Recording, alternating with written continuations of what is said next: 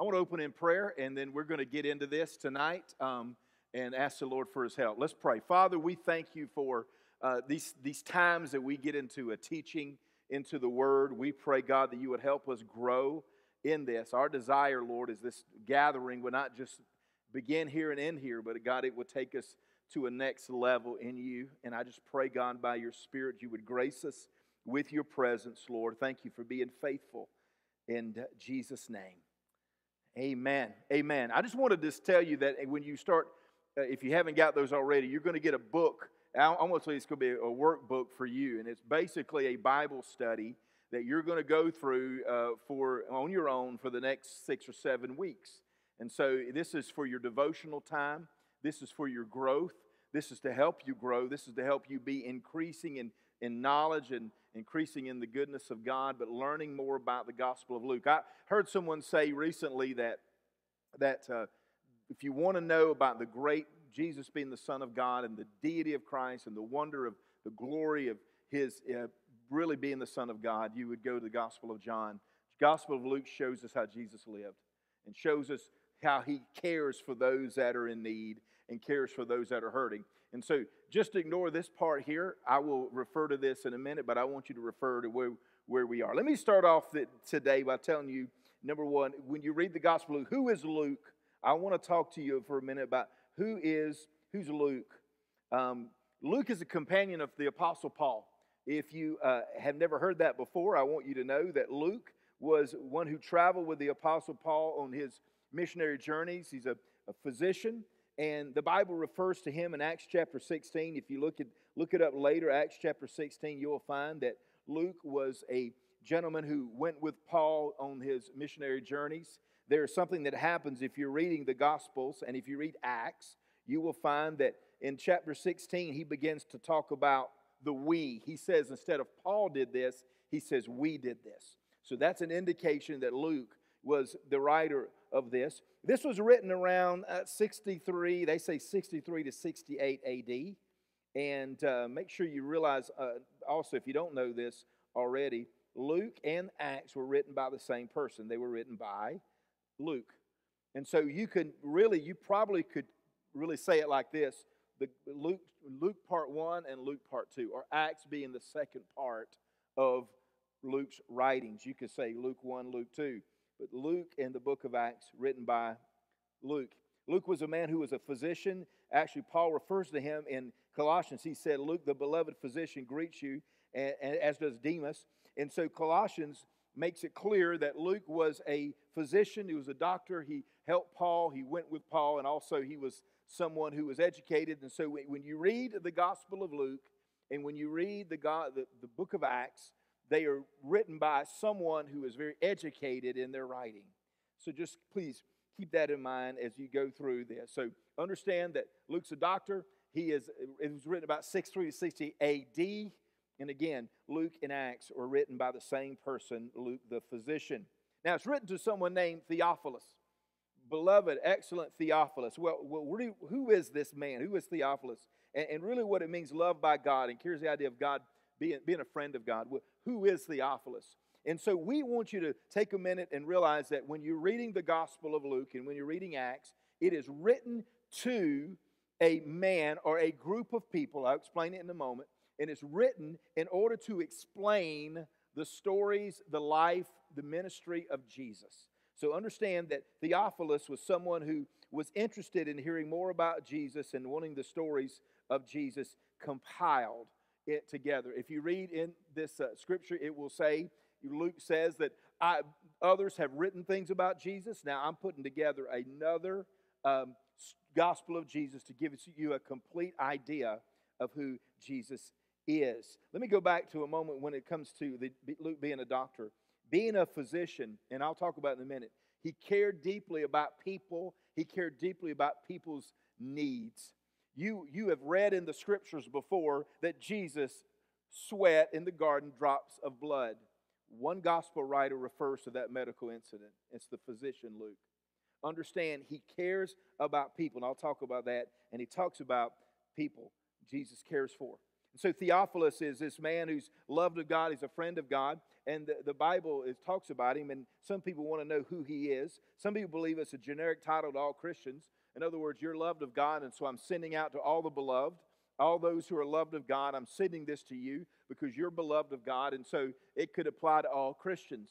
Other people believe that it was a Roman lawyer that he was sending to Paul's defense attorney when Paul was in prison and Paul was going up for trial, that he sends this story of all the things Jesus did, all the works that Jesus was about, and things that happened in the book of Acts. And also, some believe was a high priest. He was a high priest. There was in history a man named Theophilus who was a high priest, who many believe he was interested in the Lord, and Theophilus may have been a man that Paul was writing in order to win him to Jesus. Others believe he was an influential leader. He was an influential leader that Luke was commissioned to write this to. I believe all of them. No, I'm kidding. I believe it is written to a influential man, and it is written to him, whether he be a lawyer or not, is an influential man who needed and wanted to know more about this wonderful Savior called Jesus. So understand that when you read the Gospel of Luke, Theophilus, now realize that when you read this, it is written to all believers, but it is written specifically to Theophilus, but it applies to everyone. It applies to all New Testament believers. So when you read in the Gospel of Luke, you will find some things that are powerful for you in your spiritual growth. Now, I want to tell you from the outset of this, as we're recording it and as we're together, this class is going to be probably more and I won't hate to call it a class, a study is going to be probably more along the lines of a little deeper than what you're used to. This will probably be you'll learn out of this. When you leave here, you'll probably get some really teaching that you haven't gotten anywhere else before, or maybe you have gotten before, maybe it's a refresher, but understand this is going to be a time where you're going to do a lot of work yourself, and you're going to hear some things when I talk, because my plan is for you to do study on your own through the Word, going through the Word, because it goes through every chapter. You will go through the Gospel of Luke yourself in personal study during this season on your own, but also here I will talk about some highlighted scriptures and incidents we'll find in the Bible. So let me tell you what you'll see in the Gospel of Luke. Here's things that are emphasized in the Gospel of Luke. You ready? Number one is this, that Jesus is the Messiah. We use this term when we talk about Jesus being the Messiah. It's Christ. Messiah was the one they were looking for, who would be in the throne of David, who would be the one who would set up the kingdom. And the Bible was really clear what the Messiah would be and what he would do. And so I want you to know, when you see Jesus as the Messiah, you see that Jesus is one in whom is the fulfillment of all Old Testament prophecies is found in Jesus. Luke emphasizes this. And if you really want to think about this, one of the greatest stories that you'll ever learn, when we do this all the time, we do the Christmas pageants and Christmas stories, and the one that's used the most is the Christmas story found in the Gospel of Luke. We talk about the wise men, we talk about Emmanuel, God with us, from Matthew, but the one in the Gospel of Luke is the story that most people learn. It's the story that was in the Charlie Brown Christmas special years ago. And what did the angel say to Mary? You will give birth to the Messiah. You will give birth to the Christ. What does the angel say to the shepherds? There is one who is born to you, Jesus Christ. And the Bible says the Lord, and they begin to sing, glory to God in the highest. So the emphasis, Jesus is the Messiah. Jesus is the Son of God. You'll see this emphasis in the Gospel of Luke over and over again. Jesus is the Son of God. Jesus is not just another man. He's not just a prophet. He is God's Son, God, deity in the flesh, who walks about this earth to show us how to live and show us what to do. By the way, let me just put it this way. Pure doctrine, Jesus Christ is pure doctrine. If you want to know what God is like and what he's about, you find it in Jesus. Let me just say this to you. I haven't said it in any other venue, but I'll say it in this venue. If you really have a desire to know how God feels about you, I would encourage you to read the Gospels. Don't start in the book of Leviticus, all right? Go to the Gospels, and in the Gospel of Luke, you will find the pure doctrine of who God is in Jesus Christ. Jesus is the Son of God. You also find that he's God's servant. that he does. He obeys the Father. You'll find in the Gospel of Luke that Jesus is one who obeys the Father, that he cares about those who are marginalized and forgotten. It's the Gospel of Luke that you'll hear a lot about lepers and widows, and you'll hear it others too, but really emphasize. You'll hear about those that are downcast. You'll hear about those, you can't read my writing, that's okay. You'll read about those who are the world would call sinners. Jesus was with the sinners. You'll read about that in the Gospel of Luke. And so the Gospel of Luke is the emphasis is the compassionate love of God. The Gospel of Luke would connect with the rooms of grace, right? It would connect with that because the Gospel of Luke is about God's desire to help the marginalized, to help those that are broken and forgotten. The Gospel of Luke, we'll hear that. You know, we did Night to Shine every year here, although this year, unfortunately, Night to Shine in February is virtual.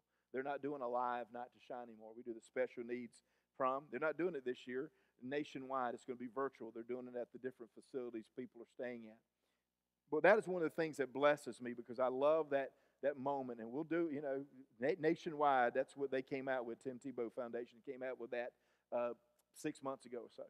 But can I tell you, one of the things I like about that is that we are having a party for others, right? We're having a party for others, not to doing anything for ourselves. It's for other people. Luke's the one that quotes Jesus and says, when you have a party, don't invite your friends because they have to pay you back. Invite the ones who cannot pay you back. Luke's the one who says that because he is about the forgotten. He emphasizes, shares with us about the forgotten. And he's the anointed. I could go back to where I was. He is anointed by the Holy Spirit. And I'm going to emphasize that tonight. Jesus is anointed, filled, empowered, flowing in the Holy Spirit of God. And so when you read the Gospel of Luke, it will emphasize that Jesus is Messiah, the Son of God. He is here to do the Father's business. He cares about those that are in need. And he is anointed by the Holy Spirit. In other words, Jesus shows us what the church really should be like, right? Amen. Now, there's some key verses I want to cover tonight. And really, as an introduction, you only get a little bit of what I want to say in these next few weeks. I'm going to do a little bit tonight. But the key verses in this gospel study is this. One is this, that for the Son of Man came to seek and save which was lost. He says that when he's dealing with Zacchaeus. I don't know if you know the story of Zacchaeus. Zacchaeus was a little in stature, and he was a man who was a tax collector. He was a man who was absolutely one who was probably, if you and I would talk about our modern day, he was thought of as a thief, as a betrayer, as a dishonest person. Nobody liked the tax collector. Nobody liked Zacchaeus. He was a sinner. I mean, he was rotten.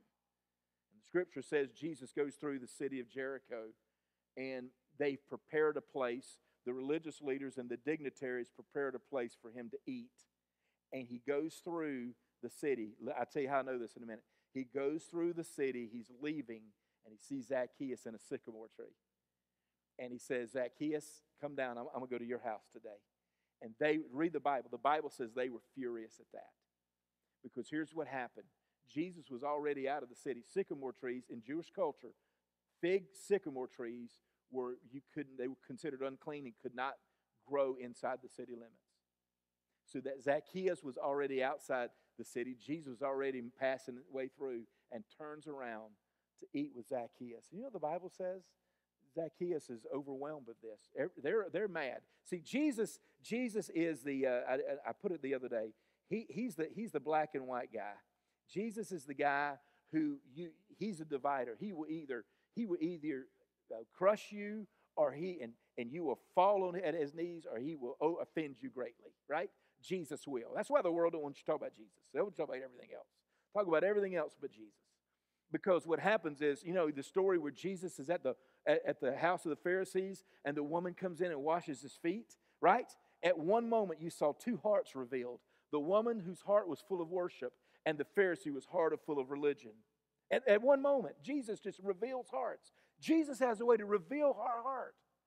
And in that moment, Jesus revealed two hearts. He revealed the heart of the religious people who were angry at him. Why are you going to Zacchaeus' house? We come come to the dignified people's house. And in the same moment, he sees Zacchaeus and he reveals a heart of repentance. And they look at Jesus and said, we cannot believe that you're going to his house. And Jesus says this, that the Son of Man, referring to him, number one, by the way, that is the number one reference. Jesus calls himself Son of Man more than anything else in the Bible. He calls himself Son of Man because there's two references. That number one, he wants you to know he's fully man. Okay? Fully man. I'll write this down. Fully man. And number two, he wants you, and put it here, Daniel prophesies that the Son of Man will come and ascend and sit on the throne and rule the nations. And Jesus said, the prophecy of Daniel is fulfilled in me. I'll refer to that down the road in our teaching, Lord willing. He says, for me, he refers himself as the Son of Man. Son of Man came to do what? To seek and to save that which was lost. The Son of Man came to seek and save that which is lost. Key verse in the book of Luke. In the Gospel of Luke, key verse is that Jesus said, I am here for a purpose. I am here to seek and save the lost. I think that is so powerful, even when it comes to church ministry, even when it comes to our own personal life, even when it comes to our own neighborhood we live in, that God has called us specifically where we are, and God's desire through us is to work through us to see the lost saved, to see those that are wayward come back to Him.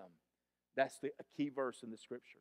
And so I want you to see, when you look at the Gospel of Luke, this is one of them. There's a second section of verses I think are key to the Gospel of Luke, and it's found actually in one of my favorite scriptures in Luke chapter 4.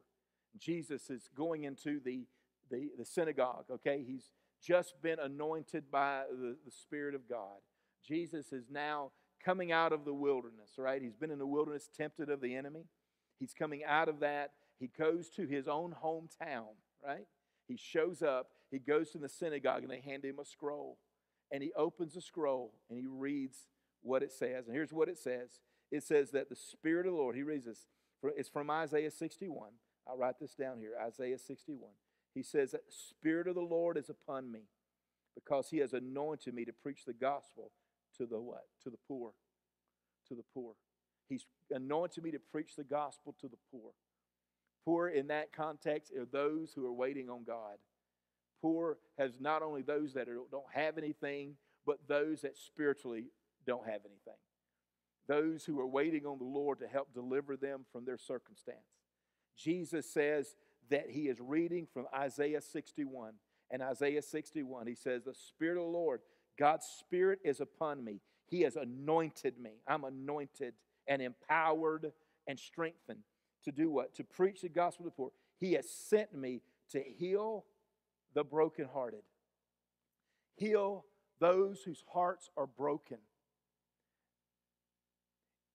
He has sent me to preach deliverance to the captives, to recover sight to the blind, set at liberty them that are bruised. He is laying out the outline of His whole ministry right here.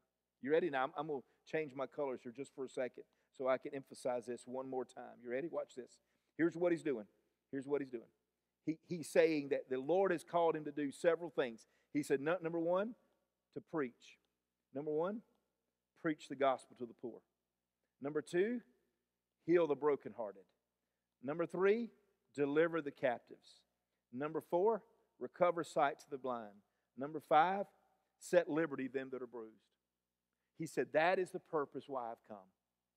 And by the way, this outline of Jesus' ministry, there's one more aspect I'm going to share in a minute. This outline of Jesus' ministry has to be at the core of our outline of our church. And it has to be at the core outline of your spiritual life. It has to be. There is, at the end of the day, as we're recording this now and as in this room, at the end of the day, you cannot separate what God wants to do in His church from what God wants to do in you. They are the same. I heard people in the past say, well, I think the church should do this and the church should do that. And then you can also look at them and say, well, you are the church. Go do it.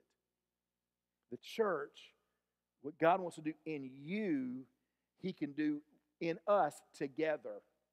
So it's all of us. But notice this. Jesus said that when the Messiah comes, they knew that when the Messiah comes, this is talking about the Messiah.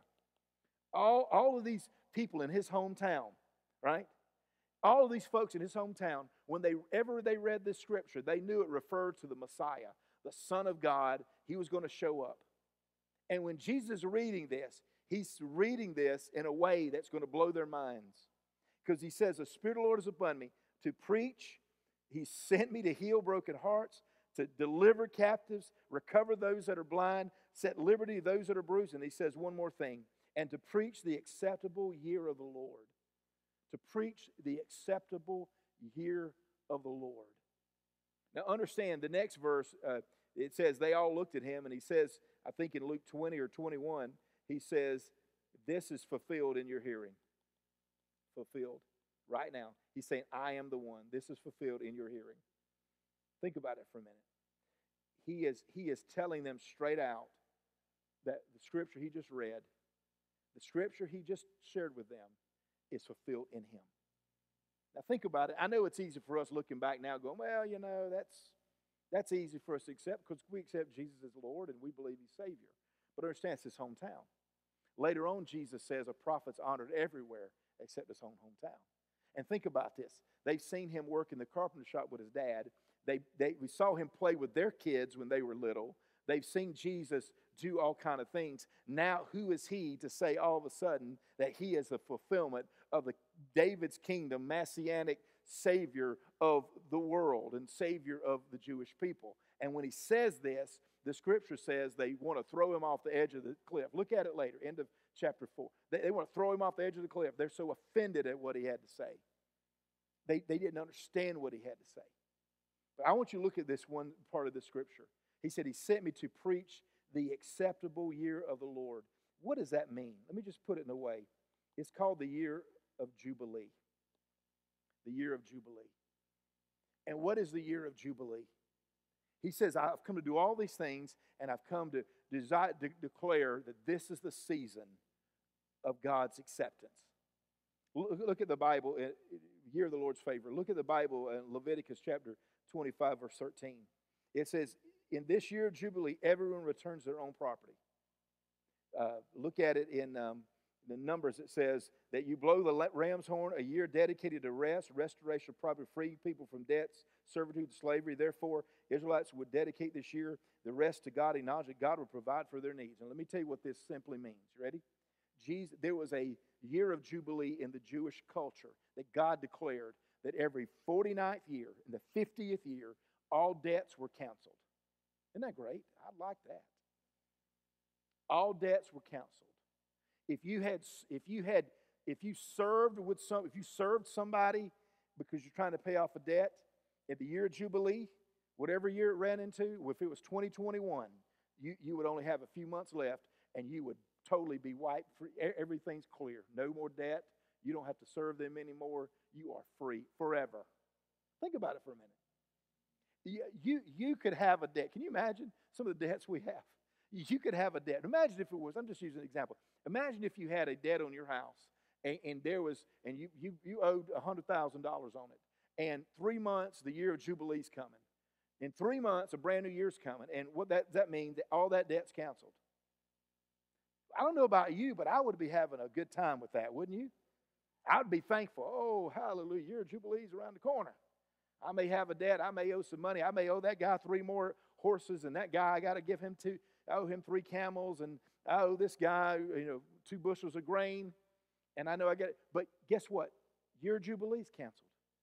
No more debt. God set that in place so that when the Messiah came,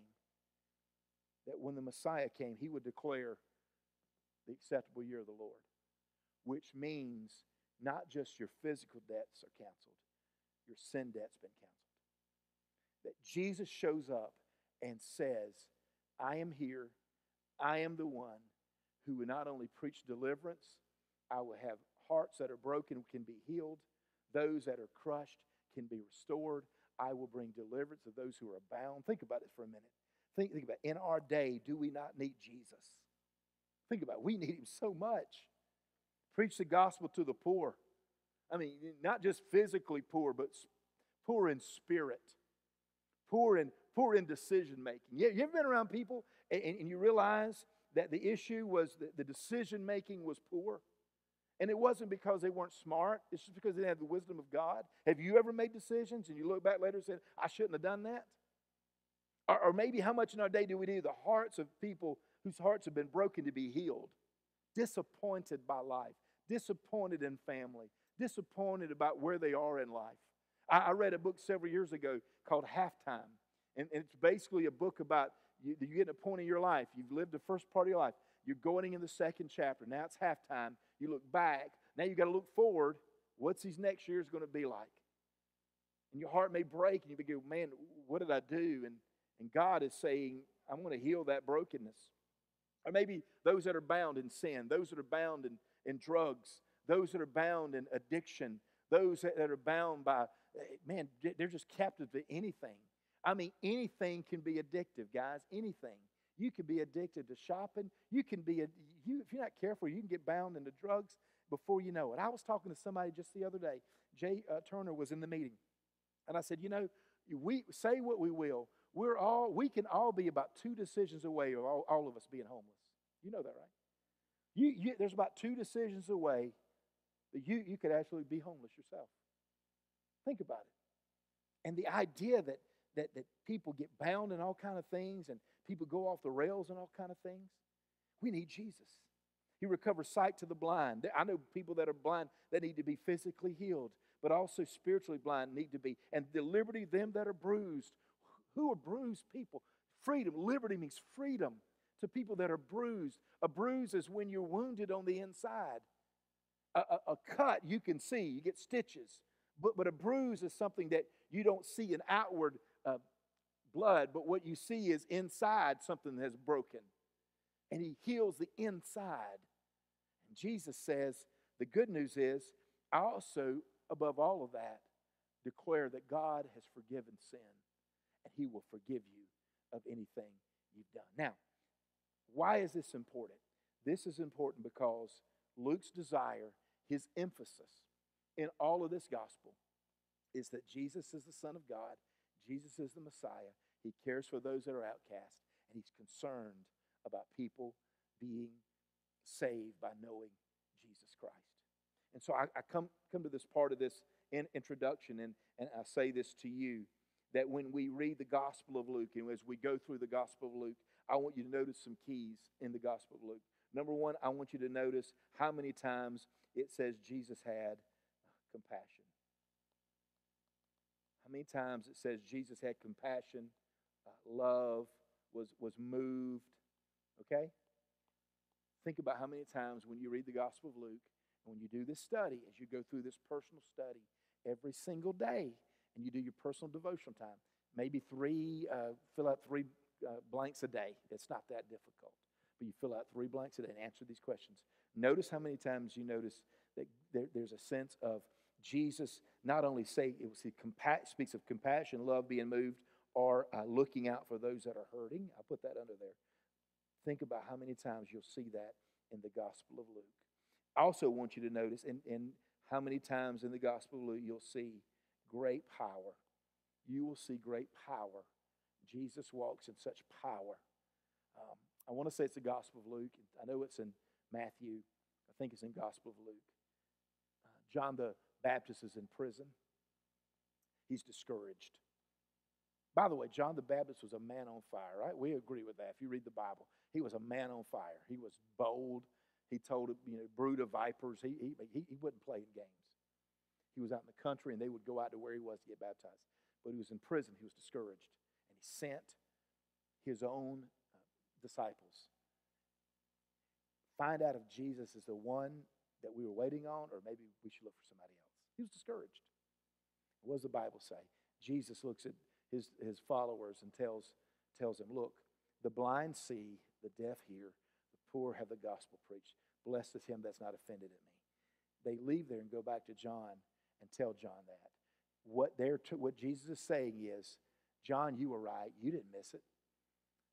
The Messiah is going to heal those that are broken. The Messiah is going to preach the good news to the poor. The Messiah, when he shows up, is going to have those that are blind, those that are deaf, are going to be healed. So don't worry. You did the right thing, John. Power. You'll see such power. And I love this because what I love about this is I love that because don't worry about that red thing. I love that because what you see in that power is you will see the power of the Holy Spirit involved. You will see Luke will continually talk about the power of the Holy Spirit of God. He will talk about the Holy Spirit anointing Jesus. He will talk about the Holy Spirit working through Jesus. The Holy Spirit is going to be called the power of God, the finger of God. The Holy Spirit is going to be talked about. And then Luke writes his second part in the book of Acts. It is all about the activity of the Holy Spirit through the apostles. So understand that when you read this gospel and when we study this gospel, notice how many times that you hear about compassion or love or even being moved, helping the hurting. Notice how many times you will hear about the Holy Spirit and the power of the Holy Spirit and the work of the Holy Spirit. And notice that when you do that, also notice how many times what you will see in this when it comes to Jesus being focused on his mission. He is focused on his mission. He has the mission of heaven. He is going to be focused on his mission. It's in the Gospel of Luke where you find Jesus weeps over Jerusalem. It's in the Gospel of Luke he will have his face set on going to the cross. So I want you, as you study this gospel, and as you study the Gospel of Luke, the key verses I want you to remember: he came to seek and save the lost. Secondly, he's anointed by the Spirit. He is the Savior. He is the Messiah. He is the one that the world has been looking for.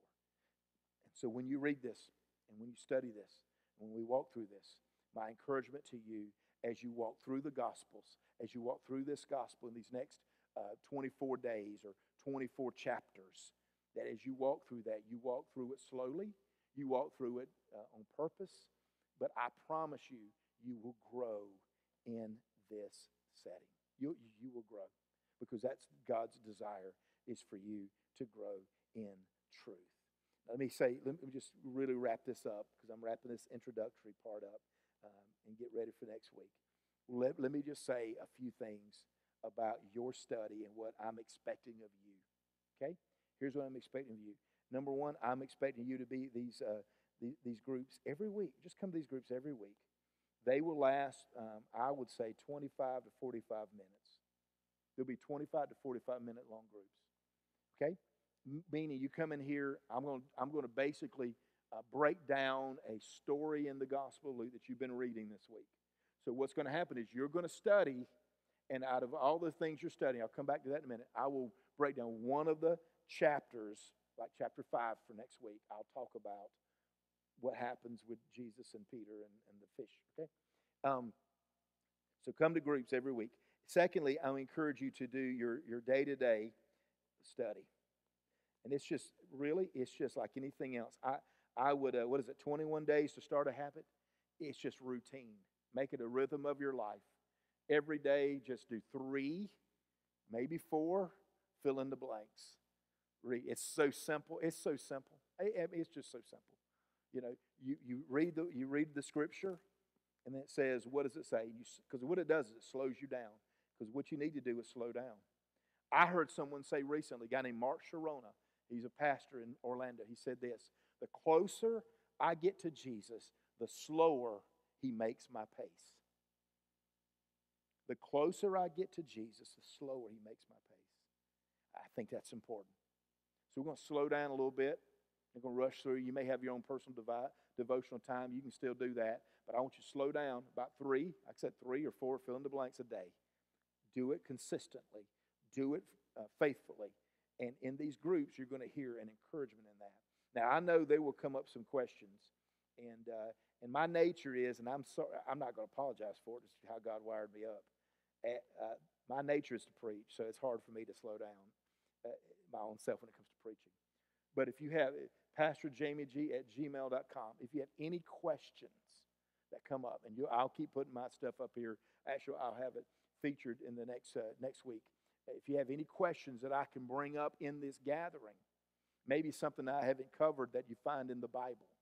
Maybe you read something Gospel of Luke and you'll be like, well, what does this mean? You know, and we didn't cover it. Then we can answer those questions, pastorjamieg@gmail.com. Just send me an email. I will answer anything I can answer. This is not just, listen, and I say this in sincerity. This group is not just about getting more knowledge. It's about you growing. It's about you growing. And some of us in this room, it's been a long time, or maybe we've never slowed down and did a on-purpose Bible study. And so this is going to be a slow down, on-purpose Bible study that you do. And as my dad used to say, you only get out of it what you put into it. And so you can leave in the next few weeks, whenever we're done right before Thanksgiving, you can leave here with such Bible knowledge and strength. Now, one more thing I will tell you. Fill out those booklets. Keep them. Keep your eye on them. And at the end of this session, which will be, again, right before probably November, late October, when we get done with this group, then what we're going to do is you're going to turn those in, and I'm going to grade them. All right? I'm going to check them. You'll make sure you did them. Now, don't write in there, John. I'll just make sure you did them. I'm not going to say you wrong, but now just don't write your name on everything or write, John Wayne or whatever. Just say you filled something out. But what I'm going to do is do that, and that you did that, and we're going to give you a certificate. Seriously, we're going to give you a certificate that you went through this Gospel of Luke class. You achieved this thing, and you're ready to go. By the way, this is not the only time I'm going to do this. This is the Gospel of Luke. Next time, it'll probably be one of the, maybe Ephesians or maybe Colossians. But there'll be others that we're doing, okay, just like this. But this is going to be your opportunity to not only grow, but your opportunity also to achieve and go to the next level. I'd love to be able to, on a Sunday morning, present so many of you guys with these certificates that you completed this study and that you completed it with honors, right? Honestly, it's worth doing. I can tell you myself, personally, I've done those very studies for other books of the Bible, and it has blessed me. And honestly, for me, and it'd probably be for you too, once you kind of get started, you won't want to stop. Don't try to do the whole thing tonight, okay? Because a lot of times I'll do that. If I start reading a book and I like it, I won't put it down. If I start doing a study and I like it, I won't.